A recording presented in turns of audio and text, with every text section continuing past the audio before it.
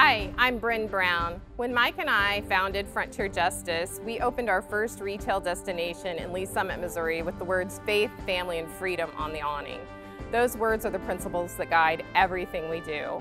Freedom is a nod to law enforcement and veterans who use the tool that we sell to protect our freedoms in this country.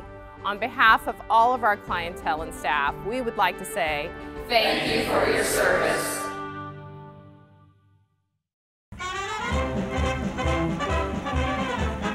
This mighty demonstration is featured by distinguished personalities and masses of manpower. March of the troops, masses of manpower. New York at war, America at war. The tramp of soldier feet, the sway of soldier ranks, making a picture that simply shouts an epic of America mobilized. I was born in 1924.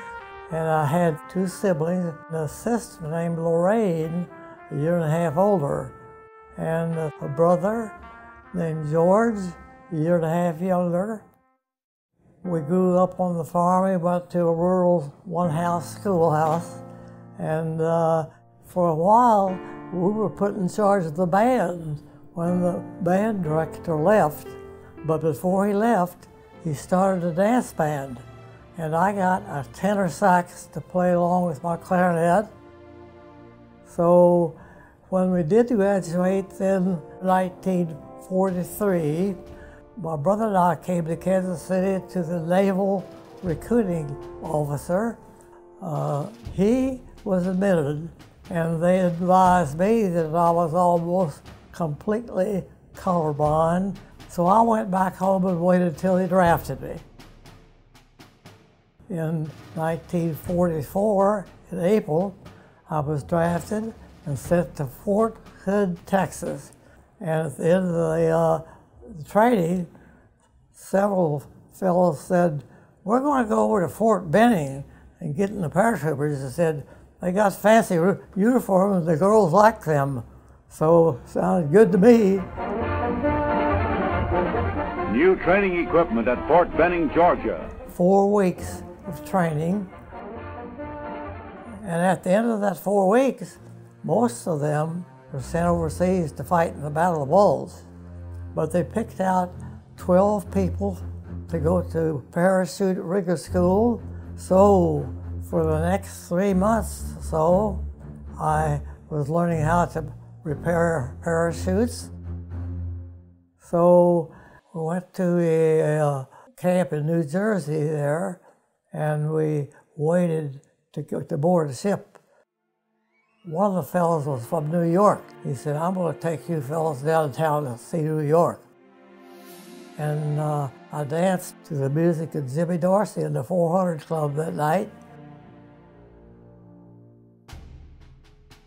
The next day there, we boarded the Queen Elizabeth, 30,000 of us.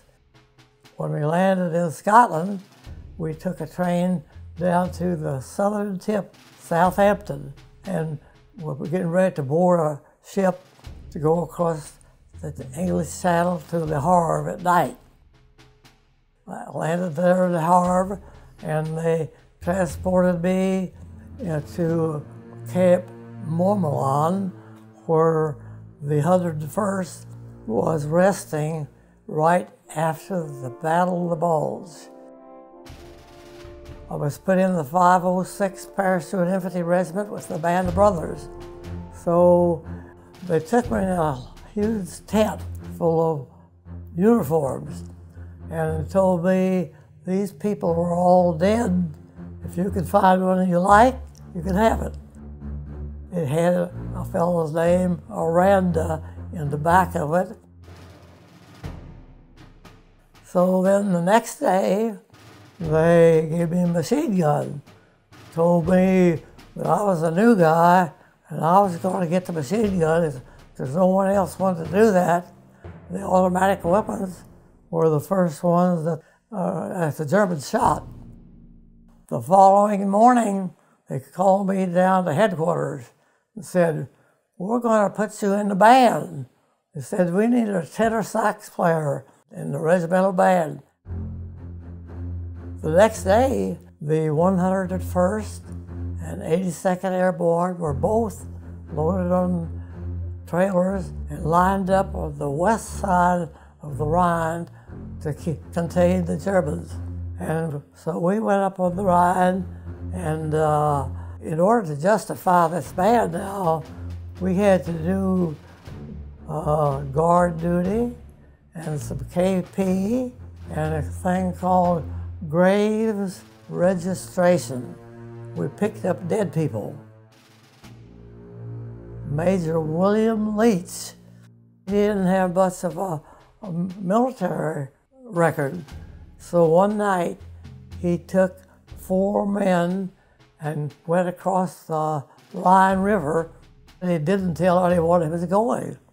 So they were all killed by friendly fire.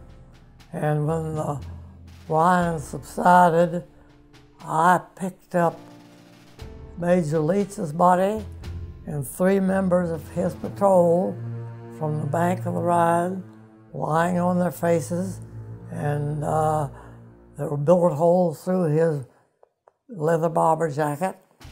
And when we liquidated all the Germans there, we loaded up on these army ducks, and we went to Landsberg, Germany, where Hitler had written Mein Kampf.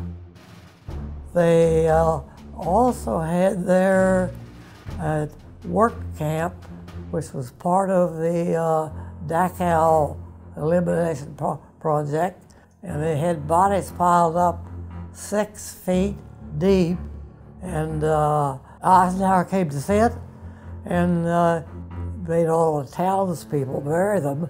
And he said when they came back home, many of them were still vomiting. So after that, then, we loaded up and started rolling to Berchtesgaden, which had the Reich Chancellery, and the war was over. As we rolled along, you see thousands of German soldiers walking across the fields. Nobody paid any attention to them. I went into Hitler's office in the Reich Chancellery. There had been thousands of people there before me, and there was nothing there left to liberate.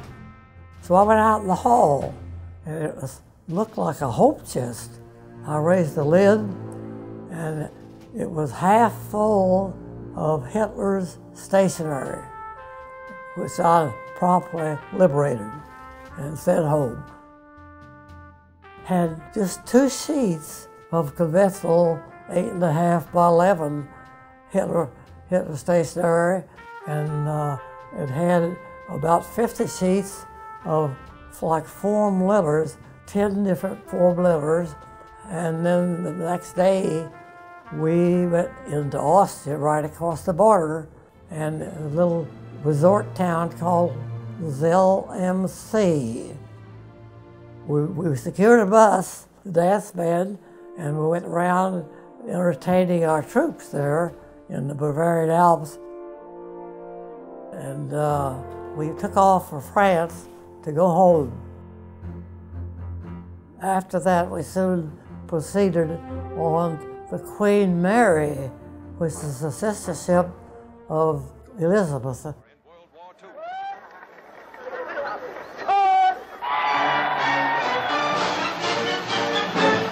This is the jump-off. This is Operation Homecoming, the last official mission of the all-American 82nd Airborne Division. Their objective, the 4.5-mile parade route through New York City. The largest... We got in the Victory Parade down 5th Avenue, and the 82nd Airborne, which I was put into then, led the parade. For 5 hours we went down 5th Avenue. Their first salute they throw to their comrades who must stand on the curb, whose red blood and purple heart pulse. Sort of about 1 week. I was there 2 years total. 1 year overseas and 1 year in the United States. And I was discharged in early 1946.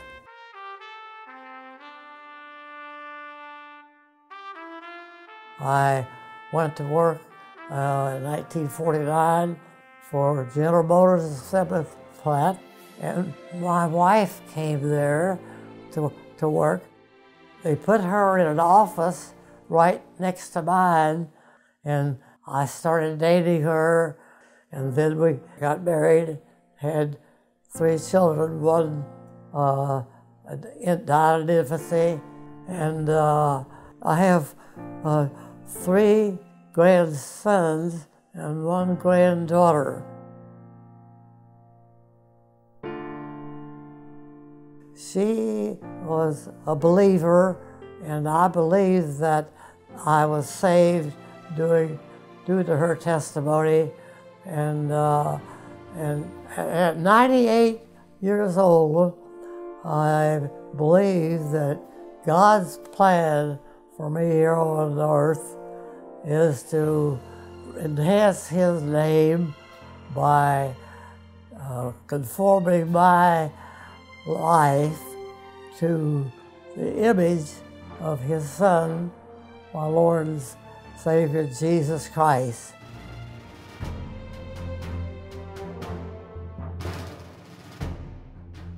God says for us to love our enemies, and it's difficult to do, but that is what we did after this World War II, and I think that contributed to the period of peace that we had afterward. Americans were really the leaders in bringing about the end of this war with Eisenhower, Patton, Bill MacArthur, and I'm just proud of all Americans that primary leaders of the war effort.